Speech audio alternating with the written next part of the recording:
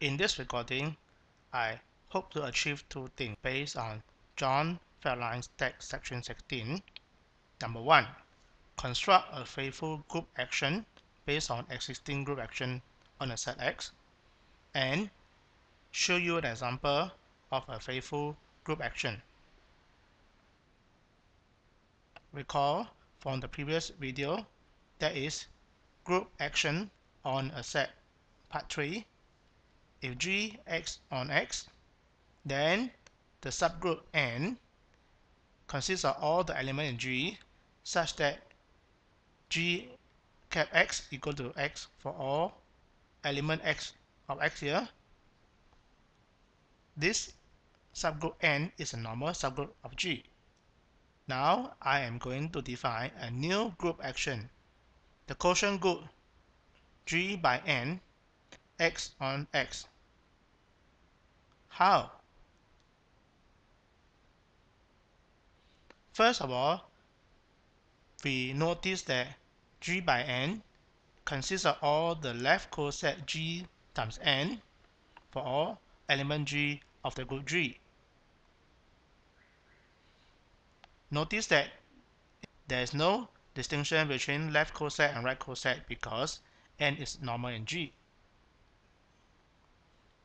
Now the definition of the group action is G by N X on X. Take any element in G by N, say G N, X on X now, and this is equal to G cap X. The question we're going to ask is, does this make sense?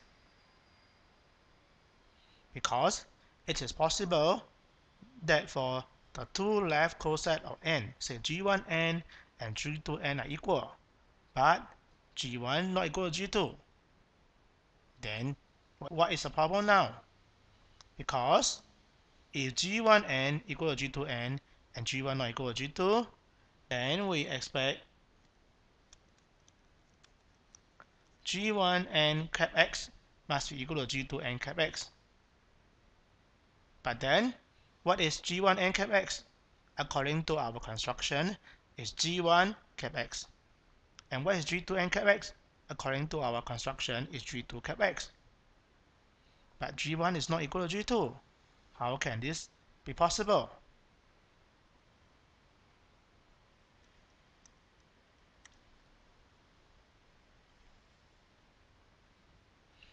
No worries. I guarantee if G1N is equal to G2N, then G1 cap X must be equal to G2 cap X. Here is the proof. Suppose G1N equal to G2N. If you multiply both sides by G2 inverse on the left, so we get G2 and G1 and is equal to G2 inverse of G2 is E, so E times N is N. Therefore, we conclude G2 inverse G1 belong to N. Now recall what is N. N consists of all the elements in G such that G cap X equal to X for all X inside the set. So now because G2 inverse G1 is inside N, so it will leave every element in X fixed. So G2 inverse G1 cap X will be X again. Now apply G2 cap on both sides.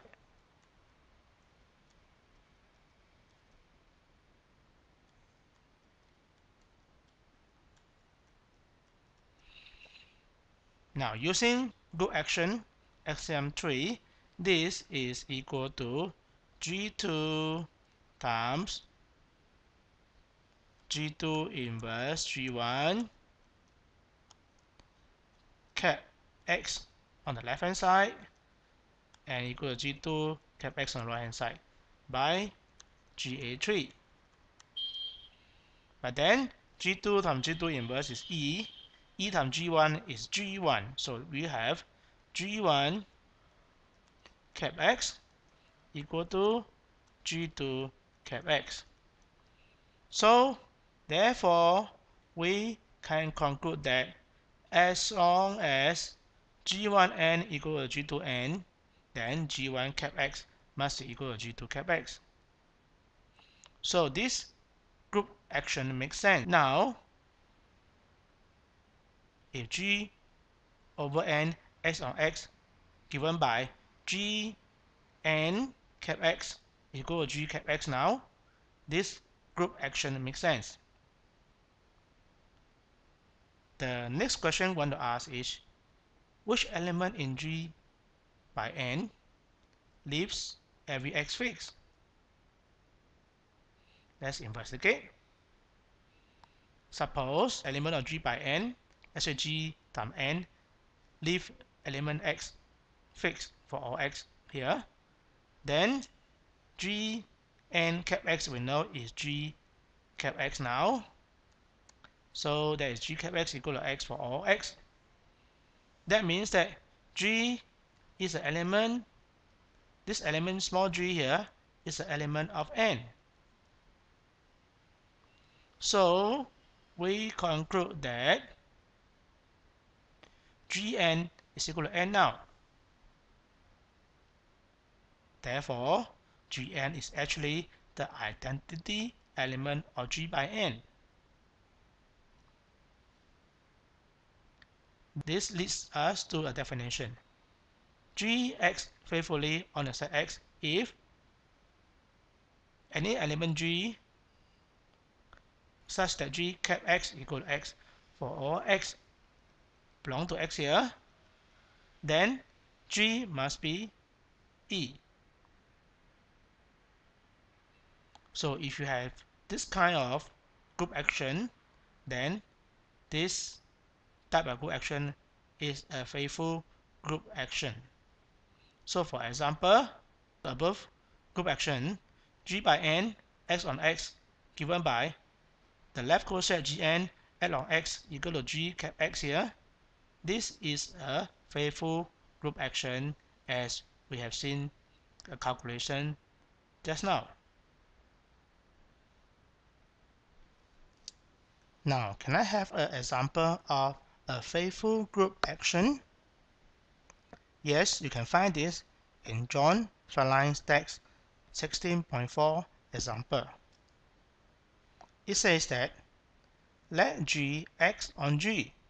That is, you take the set X equal to G and define a group action as G1 cap G2 will be G1 times G2 for any G1 and G2 in the group G. Now, the question we ask, is this really a group action? So you must check GA1, GA2, GA3 that they are satisfied. So let's check GA1 first. You know that if you have two elements G1 and G2 in G, then G1 cap G2 over G1 times G2 still belong to G. This is by the closure property of G. GA2, we know that E cap G is equal to E times G, which is also equal to G because E is the identity element of G. Let's check GA3. For every G1, G2, and G3 in G now, then G1, G2 cap G3, according to the definition of this particular group action, is G1, G2 multiplied by G3. Now, using the associativity of the binary operation in the group G, this is equal to G1 times G2, G3. G2, G3, this is equal to G1 cap G2, G3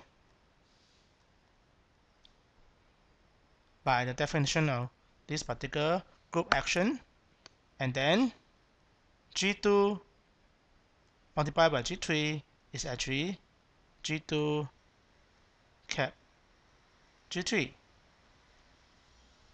And this shows that GA3 is satisfied. Therefore, if the group G acts on G given by G1 at G2 is G1 times G2, this is already a group action. Now, we're going to show that this is a faithful group action. What does it mean by faithful group action? It means that if G cap X equals X for all X here, then G must be E. How do we show that? Now, for this particular action, if G cap X equals X, on the left hand side, G cap X is Gx. So I have Gx equal to X now. Now multiply both sides by X inverse, since X inverse is an element of G also. Therefore, G times X inverse equal to X times X inverse. And we know X times X inverse is E. So G times E equal to E.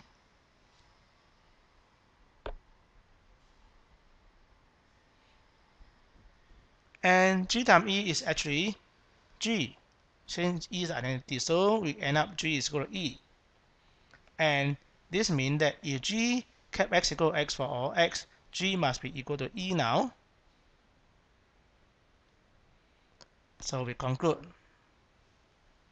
if G cap X equal to X for all X, then G equal to E, as I have shown you just now. Therefore, this group action of G X on G, where G1 at G2 is G1 times G2, is a faithful group action.